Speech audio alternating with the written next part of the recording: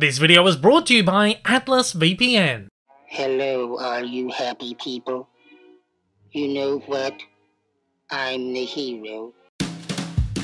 Droopy is the impassive, lethargic basset hound created by the legendary Tex Avery in the middle 40s. One of the most important characters spawning from one of the most groundbreaking series in animation history, Droopy has somehow gone down as a forgotten, underrated and underused gem, appearing in vastly lesser roles over time. In 2023, Droopy celebrates 80 years, and to help him, I'll trace his entire evolution from 1943 to now. I'll look at the character's history, touching on his various changes over 8 decades of shorts, series, specials, and movies, in this edition of Cartoon Evolution. After several years at some of Hollywood's biggest animation houses, animator Fred Tex Avery arrived at the Schlesinger studio in 1935, where a crew of rowdy upstarts were about to pave new ground making cartoon comedies for Warner Brothers. In a way that wouldn't be out of character for one of his cartoon creations, Avery weaseled his way into the studio, convincing studio head Leon Schlesinger that he had been a successful director at the Walter Lantz studio. Of course, it was an elaborate ruse, with Avery later saying, "I was no more a director than nothing, but with my loud mouth, I talked him into it." Hired as the infant studio's third ever director, Avery was afforded his very own unit and building, with the structure Schlesinger had on the Warner backlot no longer able to contain his increasing number of staff. The 5-room bungalow at the back of the lot given to Avery's unit would affectionately become known as Termite Terrace, a nickname which in later years would become associated with the Warner Cartoon Studio in general. At Warner's, Avery had a huge hand in shaping the iconic, wacky nature of the Looney Tunes, introducing fast sight gags, exaggerated slapstick comedy, and an overall frenetic nature. Throughout his brief but legendary time at Warner's, Avery both introduced and helped refine a string of insanely popular madcap characters, who changed cartoons forever. In mid-1941, amid boiling tensions, a row erupted over Schlesinger's aggressive desire to chop a section from one of Avery's recently completed Bugs Bunny cartoons. Avery stormed out and was slapped with a 4-week unpaid suspension, from which he never returned. As one of the most creative animators of the time, only 2 months later, Avery signed a 5-year contract with MGM Cartoon Studio as director, forming a new unit to run alongside the insanely successful unit headed by William Hanna and Joe Barbera. Under Schlesinger, Avery said he'd felt stifled, never given the freedom to experiment or express himself in the way he desired. But under Fred Quimby at MGM, Avery now had more space to get creative, finding even the little things refreshing and liberating. He said, "MGM is a heck of a better place to work in every way." Animation historian Leonard Moulton wrote, "While his work at Schlesinger's was fresh and innovative, he really blossomed at MGM, where he developed his ideas to outlandish extremes. Avery knew how to make the most of the cartoon medium. He had no interest in duplicating or imitating reality. In his mind, the broader, the more unreal, the better." And you need look no further than his first MGM cartoons to see this unbridled energy at play. Avery animator Michael Lahr noted, "When Tex moved in, it was like an avalanche hit." While his cartoons were overshadowed by the commercial success and critical acclaim of Hanna-Barbera's Tom and Jerry cartoons, Avery's uninhibited style was possibly the most revolutionary to come out of the studio. His style not only became synonymous with MGM cartoons, but went on to define the animated cartoon. 8 decades on, when one thinks of cartoons, they think of iconography Avery established, with Moulton saying he, perhaps more than any other single person in animation, perfected the art of the gag cartoon. In rapid succession, Avery pumped out an array of chaotic cartoons, swiftly introducing a roster of characters that eventually became mainstays of his films, including the sultry and seductive Red, the excitable Wolf, and the eccentric Screwy Squirrel. The only thing Avery truly missed about the Warner studio was working with the Looney Tunes, so he quickly established a toon roster of his own, building it essentially within his first year. Feeling a little glum that all the best animation is locked behind international streaming services, finding that your local services don't offer the greatest selection? Right now, Atlas VPN is offering a big deal with a 3-year premium subscription available at a special offer of just $1.83 per month. Plus, you'll get 3 months extra. Developed by top cybersecurity specialists and IT engineers, Atlas VPN was created to make the internet accessible and secure for everyone. Atlas VPN easily connects to over 750 high-speed servers around the globe, allowing quick, secure, and efficient access to all the great streaming services, allowing you to fully explore the vast selection of region-specific content available worldwide. So be quick and grab Atlas VPN Premium at the limited time special offer of just $1.83 per month, plus 3 months extra, and with a 30-day money-back guarantee. Get many benefits of Atlas VPN while protecting your privacy for this ridiculously low price. You can take up this deal by clicking the link in the video description.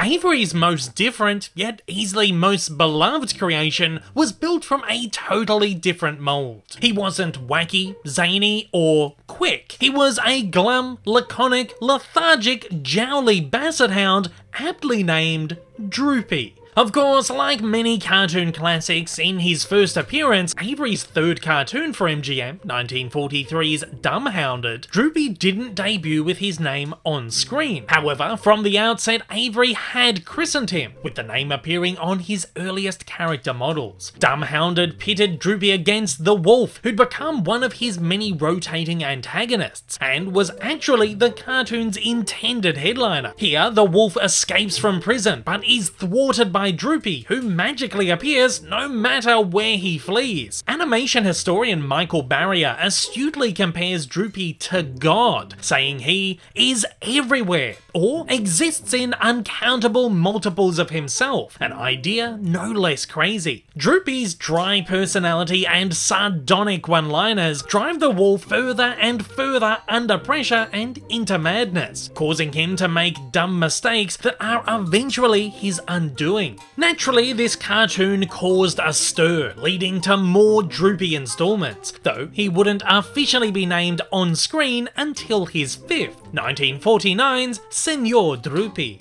Dumbhounded naturally provided the foundation for the formula of Avery's ensuing Droopy cartoons, in which the Hound outwits and outplays his arrogant and brash enemies with little to no effort. Sardonic, sarcastic, and passive-aggressive, Droopy can annoy, anger, and overwhelm victims with just a few laconic, jowly words or movements. The rivalries become somewhat one-sided, with Droopy driving them so far into frustration that they unwillingly self-sabotage and self-annihilate. Droopy often celebrates with his classic stone-faced catchphrase, "You know what? I'm happy."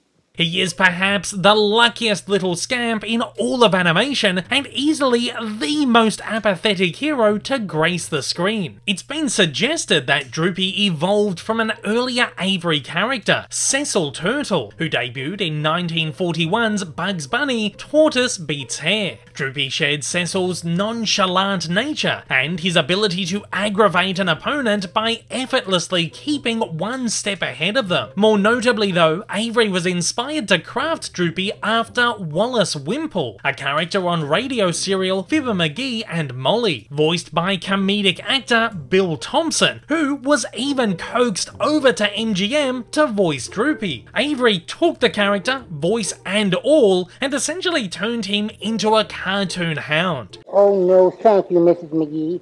I find that tea stimulates me too much. He would later admit that Droopy was built on a voice, admitting it was a steal, there ain't no doubt about it. Soon enough, Droopy's rogues gallery grew to not only include one-off opponents, but repeat offenders, such as another wolf known as Southern Wolf, a hapless character who'd go on to star in one of his own cartoons and would later be used as the basis for Hanna-Barbera's Huckleberry Hound, and dim-witted bulldog Spike, later renamed Butch, to avoid confusion with the character of the same name and species from the Tom and Jerry's. Droopy was never bound to any particular time or place, jumping across settings and continents and spanning dozens of timelines and historic eras, taking on various roles and jobs. Like all the cartoon greats, he was an actor, playing whatever character the films called for. Droopy's visual evolution was slow but noticeable, becoming cuter over time. In his first two cartoons, he appeared with cream-coloured jowls, while they were white in every other. Into the 1950s, the jowls were made less prominent, and in Avery's final cartoons, they seemingly disappeared altogether. Likewise, in the later toons, Droopy's muzzle switched from a cream colour to white. Some of his later appearances saw him in a stylized angular design, while others even saw his coat change from white to light grey. The cartoons also saw a drastic stylistic evolution. Comedic timing became more refined, and pace gradually more rapid, as Avery fine-tuned his ability to tell increasingly more chaotic stories with crazier, more violent, rapid-fire gags. Barrier cites Droopy's fourth cartoon, 1946's Northwest Hounded Police, as a great example of how the Droopy's, and Avery's cartoons in general, changed in such a short amount of time. The cartoon, which has essentially the same premise as Dumbhounded, is notably much faster and strikingly more hectic. His cartoons became so frenzied, they bewildered and disoriented studio executives, audiences, and even other animators. Avery continued to break the conventions of cinema, shattering what few actually remained in the cartoon medium. Moulton said that he was not content to stretch reality for comic effect. He turns it inside out, upside down, and into a fourth dimension that leaves one breathless. Cranking out as many as 7 shorts a year between his various series and one-shots, by 1950 Avery was burnt out. He left the studio on a brief hiatus, with animator Dick Lundy temporarily taking over his unit. He directed a single Droopy, 1952's Caballero Droopy, though as it took a year and a half to make a cartoon, and completed cartoons joined a long backlog, Avery had already returned to the studio nearly a year before its release. Avery continued on the Droopies until 1953, when, still struggling from overwork, he left MGM for good. In his decade plus with the studio, he directed a total of 65 cartoons, 16 of which were Droopies. Taking over Avery's unit was his longtime collaborator Michael Lahr, who had co-directed a number of his final MGM cartoons, including Deputy Droopy, released in 1955. Lahr's term began with 1956's Millionaire Droopy, a remake of 1949's Wags to Riches, which used Avery's original cells and artwork, though saw new backgrounds crafted in the much wider CinemaScope ratio. Oddly, Avery was given sole directing credit on the short, even though he was not directly involved. Concurrently, Fred Quimby retired from MGM Cartoons, with Hanna-Barbera appointed heads of the studio. Under their wing, Lahr would direct a further 6 Droopies, amongst many other cartoons, even leading the sardonic hero to near Oscar glory, garnering an Academy Award nomination in the Best Short Subject Cartoons category for 1957's One Droopy Night. It lost to Warner's Sylvester and Tweety Birds Anonymous.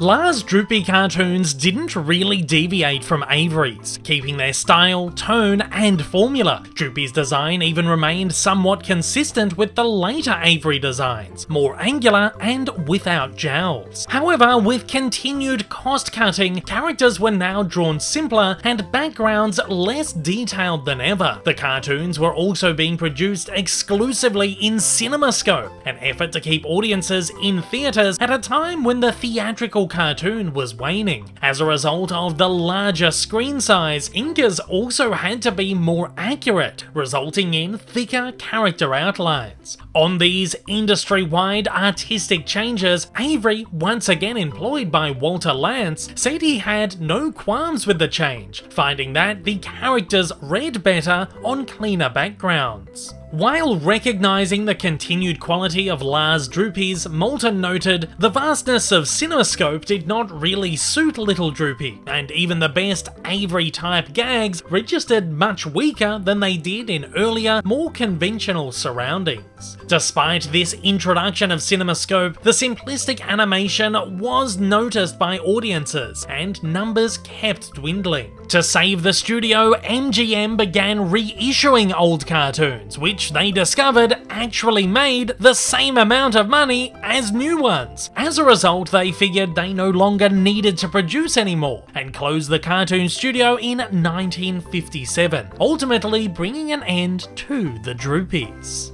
While MGM would soon contract Prague-based American animator Gene Deitch and later Warner legend Chuck Jones to continue the Tom and Jerry series, Droopy remained dead for 2 decades. Jones did have plans to produce a Droopy revival short titled Trooper Droopy, though it never eventuated. He did, however, briefly cameo Droopy in the 1966 Tom and Jerry Matinee Mouse, where he appears on a movie theatre poster advertising fake cartoon The Sand Pauper. Droopy returned to the screen in 1980 as a cast member of the Tom and Jerry Comedy Show TV series. With Hanna-Barbera now an animation powerhouse with their own studio pumping out more projects than any other in Hollywood, MGM naturally commissioned their biggest rival, Filmation, to produce the series, which would be home to a slate of brand new cartoons based on classic MGM and Tex Avery characters. Filmation produced 15 Droopies across the series, which again presented him in different times and settings, in some cases even more extravagant than before. The shorts regularly pitted him against the Wolf, as well as the Tom and Jerry version of Spike Bulldog, to avoid any confusion, and in others he'd ally up with them. Additionally, Droopy had the very important job of hosting the show, introducing cartoons in bookend and linking segments. Due to the sheer number of series they produced, Filmation's cartoons were heavily limited and much more basic in their approach, utilizing animation shortcuts and very simple designs. Droopy's design was thus simpler than ever, though he did manage to retain a somewhat classic look. Filmation's Droopies were also nowhere near as zany, fast-paced, humorous, or experimental, taking on a stock standard cartoon style with none of Avery's ingenuity. They were also nowhere near as brutal, given television standards of the time. All in all, the comedy show was of an incredibly poor quality and was disliked immensely.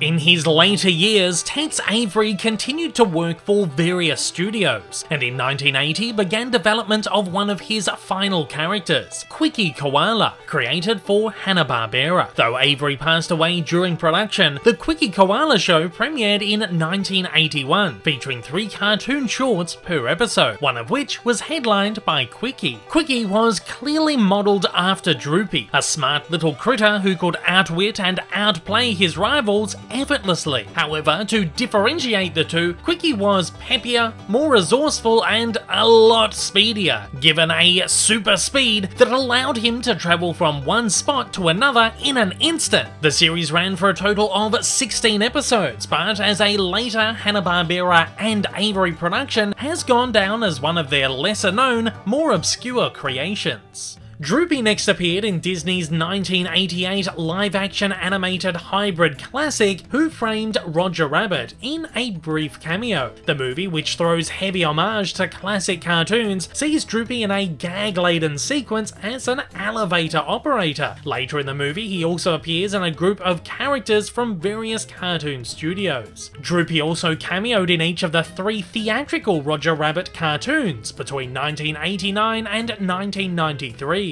In Tummy Trouble, he again appeared as an elevator operator. In Roller Coaster Rabbit, he appeared dressed as a silent movie serial villain, and in Trail Mix-Up, he's seen riding a bike underwater. In these appearances, Droopy is seen in his classic Avery design with long jowls and cream muzzle. Between 1990 and 1994, Droopy again appeared alongside Tom and Jerry in the Tom and Jerry Kids Show. Much like the previous comedy show, Kids presented a selection of new cartoons featuring MGM characters, including 65 Droopies. While Kids saw Tom and Jerry aged down into infant form, the supporting characters, including Droopy, retained their adult designs. However, Droopy was given a young son named Dripple, who accompanied him as a sidekick in each of his cartoons. While his jowls were shortened once again, Droopy's cream muzzle returned. Again, each new cartoon saw Droopy in a different job or role, effortlessly thwarting the various schemes of the wolf, now named McWolf, or occasionally competing with him for the affections of Red, now the voluptuous Miss Vavoom. A number of the shorts even saw Droopy and Dripple as 1940s detectives solving oddball cases. Like many other revival series of the 90s, the Droopies regained some of their zaniness and risque nature. Though still nothing on the Avery tunes, they were a step in the right direction. Produced on a higher budget, the cartoons regained some of their polish, detail, and quality. The show even managed to boost Droopy's public awareness via a large array of merchandise. In 1992, Droopy, once again with white muzzle, starred in Droopy's Guide to the Cartoon Network, the first ever program broadcast on the newly launched Warner-owned cable channel. Here, he was used to teach audiences about what they could expect from the first 24-hour all-cartoon network, by introducing segments and presenting classic cartoons. Droopy's presence on Cartoon Network remained large throughout the 1990s, appearing in many now iconic promos and bumpers. One saw Droopy in a Pulp Fiction parody alongside Scooby-Doo's Shaggy, while another, Bloopers of the Cartoon Stars, spotlit a faux goof-up from his classic cartoons. Between 1992 and 1998, Droopy even headlined his own weekday block, Down with Droopy D, which featured classic MGM and Warner cartoons. Also in 1992, Droopy cameoed in Tom and Jerry the Movie, ever so briefly appearing in an animal shelter to deliver his trademark line. Hello, all you happy people. While only a fleeting appearance, Joe Barbera noted that he had been witness to numerous international audiences screaming and taking the roof off during it. This and his popularity in Tom and Jerry Kids was enough to convince Barbera of Droopy's global appeal, and he instantly greenlit a solo TV series. Droopy, Master Detective, debuting in 1993, was a spin-off of the detective shorts in Tom and Jerry Kids. Essentially a continuation, there was very little to distinguish the two from each other, except for fewer appearances by McWolf and Miss Vavoom. Much like the previous Tom and Jerry series, Master Detective presented a collection of new cartoons. Most episodes featured 2 7-minute Detective Droopy cartoons for a total of 23 shorts over 13 episodes, with a middle segment starring a rotating roster of Tom and Jerry and Avery characters. Notably, the series saw the return of Screwball Squirrel for the first time in 5 decades. 30 years on, Detective Droopy remains the last continuous series of Droopy solo shorts.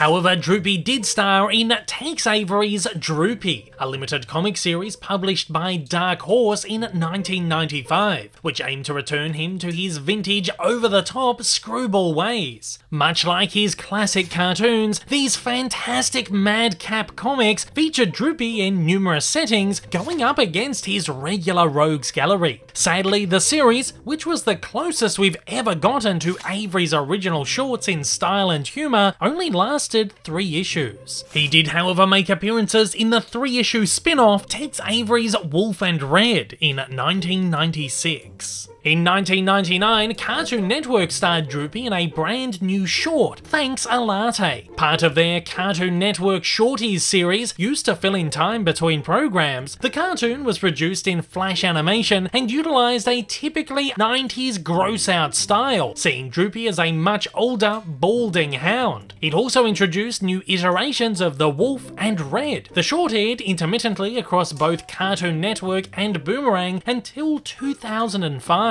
In 2000, Droopy appeared in an episode of Harvey Birdman Attorney at Law, Droopy Botox. In the episode, Droopy sues a cosmetic surgeon for giving him too much Botox, leaving him with an uncharacteristically large, permanent grin. Aside from this, Droopy was again depicted in a more traditional design. With the adult nature of Harvey Birdman, Droopy was returned somewhat of a contentious edge, but with certainly more crass humour than ever before. In 2002, Droopy appeared in his first and only video game, Droopy's Tennis Open, for the Game Boy Advance, which pitted Droopy and foes against each other on the tennis court. A stock standard sports game, it wasn't anything special, receiving mixed reviews upon release. Between 2006 and 2008, Droopy appeared regularly alongside his pals once more in Tom and Jerry Tales, another series which bundled a collection of new Tom and Jerry shorts. Out of 78 new cartoons, Droopy only appeared in 4, each in his original design. Given the nature of the program, he didn't get any solo cartoons, instead appearing either as a cameo or as an antagonist to Tom. This was the first Tom and Jerry series for many years that attempted to mimic and recapture the style and tone of the classic cartoons. However, with a huge swing towards children's audiences, they were far less manic or vicious in their violence, once more depicting Droopy in an incredibly soft iteration.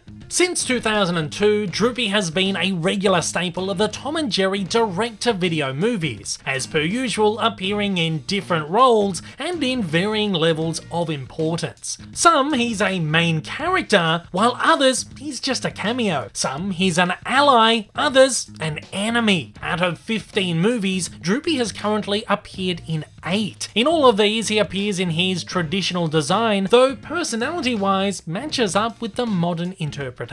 Between 2014 and 2021, Droopy made a number of appearances in The Tom and Jerry Show. Built in a similar mold to previous Tom and Jerry TV series, it similarly packaged numerous cartoons per episode. Droopy, in his classic design, appeared in 9, usually in cameos again, though taking the occasional prominent role in later episodes. With the series returning to the manic, violent slapstick origins of the original shorts, the show was able to give Droopy some great visual gags and a slice of what he originally was. Most recently, Droopy appeared in the 2021 theatrical feature Tom and Jerry the Movie. Again, he appeared very briefly and for the first time in CGI animation, though with cel shading. Likely in a throwback to the original Tom and Jerry movie, he's seen in an animal shelter, though this time dressed as Hannibal Lecter. Earlier in the movie, he can also be spotted on a billboard parodying the 2019 DC movie Joker.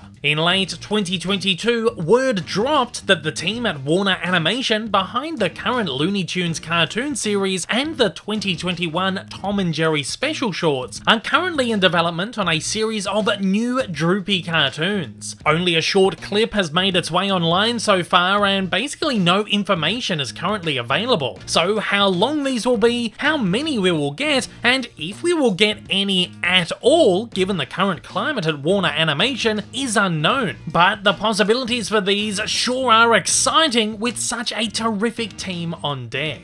Droopy is also expected to feature in Turned Out, a live-action animated hybrid series which was announced in 2020 as being in production for HBO Max. Initially planned for a 2021 release, we've heard nothing on it since the release of this quick promo in an HBO Max sizzle reel, meaning it's possibly become another casualty of the Warner Discovery merger. With that, Droopy remains one of the most interesting anomalies in all of animation. His cartoons helped shape the idea of the cartoon that we all think of today, yet he has gone down in history as a footnote, an underrated and underutilized champion that's never truly returned to his original glory. I think in today's climate, there's absolutely a place for Droopy to return to full form and absolutely thrive. And if he does, you know what? I'll be happy. And at that, it's over to you. I want to know, what's your favourite Droopy appearance or iteration, and do you want to see him get the comeback he so deserves? Join the conversation down below.